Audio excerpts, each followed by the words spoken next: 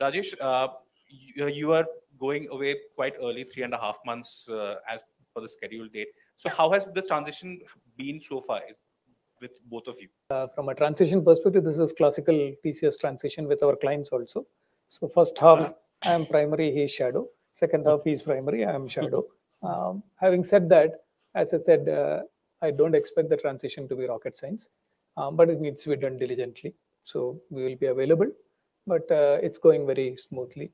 We were focused on this results. We are now going to be traveling for the next 6 to 8 weeks, meeting with customers, meeting with our field teams, and that's been planned, and then we're going to be executing on that.